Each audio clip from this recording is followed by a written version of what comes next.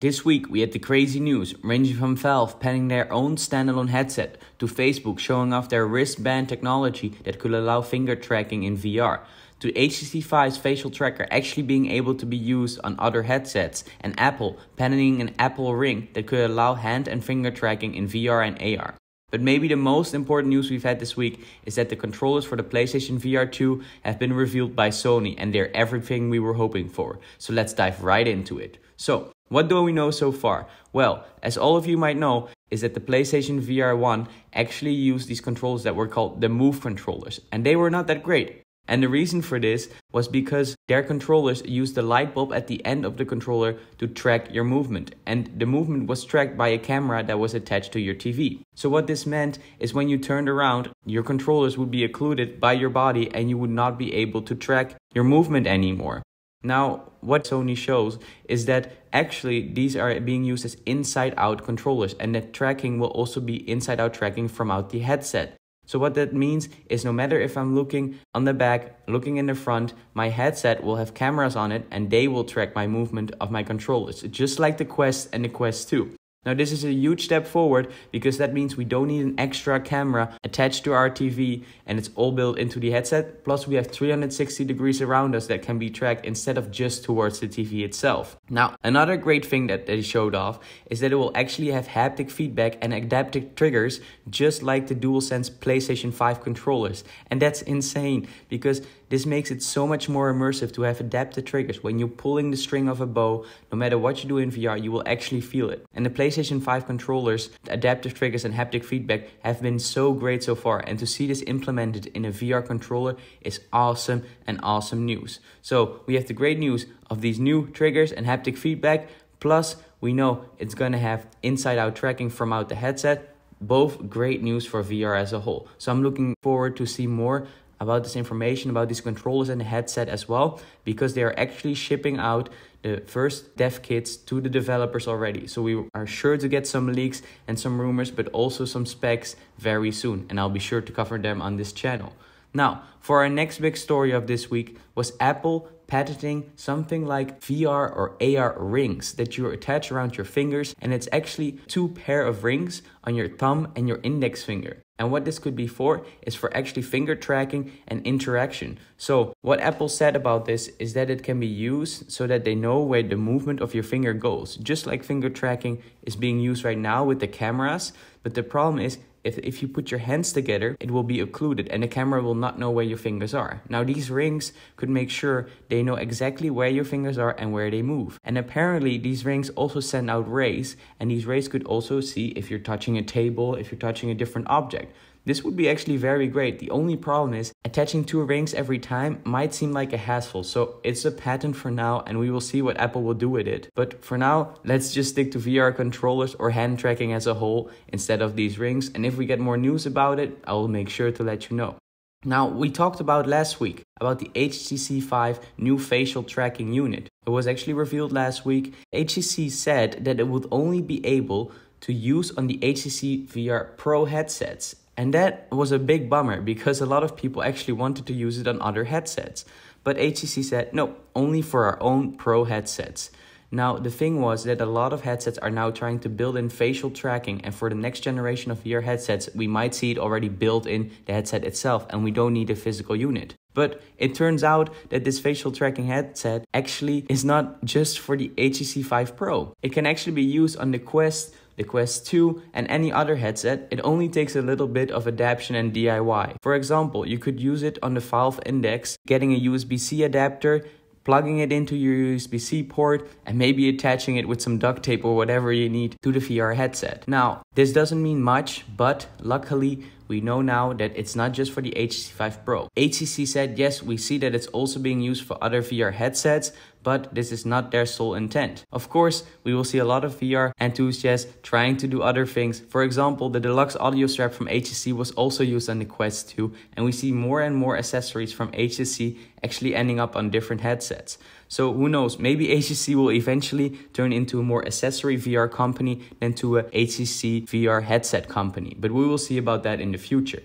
And the next interesting story was that a user of the new Xbox said that they got a message that said that their VR headset was not connected. Now, what this means is not that Microsoft made any VR headset. Don't get your hopes up directly. And Microsoft actually debunked this and said that the Xbox VR message, VR is not their focus at this time. Now, what did we see? I will tell you what happened. So this user actually tried to connect their audio headset to their Xbox, and they got this weird message in Italian that said that the VR visor was not able to connect and try again. Now, we know that Xbox does not make any VR headsets. Up till now, they always said, no, our focus is not on VR. But this is a very interesting way of saying it. But Xbox said it was completely a spelling mistake. It was a mistake in the programming, and it does not have any intent to make a VR headset anytime soon. Still though, I think it's very weird that they use the exact letters VR.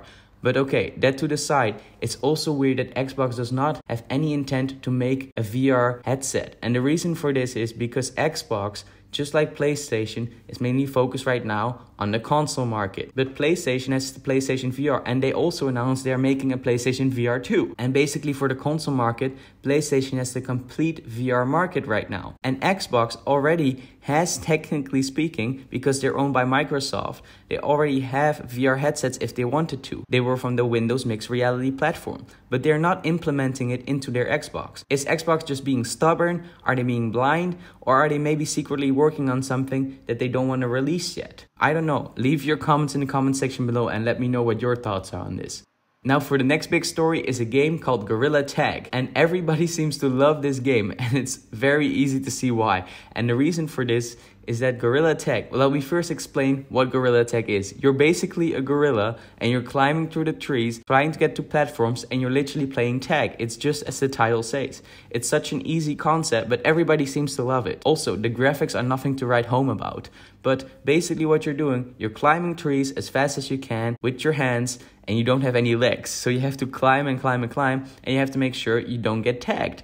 And the thing why this game blew up so much and why people are enjoying it so much is just because the concept. This shows how good it is to have a good concept instead of just focusing on good graphics. You can have the best graphics in any game, but if people don't enjoy the game itself, it's not going to work out. So it's amazing to see this free-to-play game blow up like this, and the developers are saying they're working on DLC in the future, and I'm happy to see what will come from them. For our other big story of today is that Facebook revealed their works on the wrist devices. They've been teasing this for a while, that they want some kind of haptic feedback, tracking feedback through a sort of product that they call a wrist device. It looks sort of like a smartwatch, and that's the concept basically. Now they showed off their research prototypes, and what they want to do with this is not just input. So right now we can use our Quest 2 cameras to track our hands in VR. The only problem with this is, like I said before, if we for example put our hands together or put our hands where our cameras can see, for example behind our back, our hands cannot be tracked anymore. And that's an issue because you lose the tracking then. Well, with these devices around your wrist,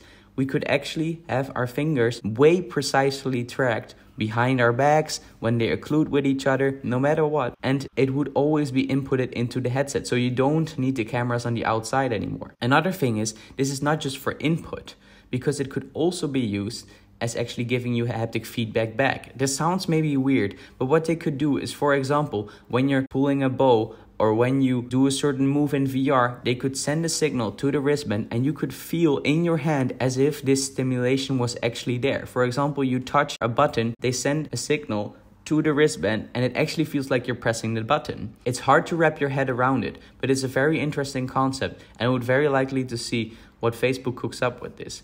Because so far, a lot of people are saying we already have hand tracking. Why would we need another device around our wrist on both sides for more tracking?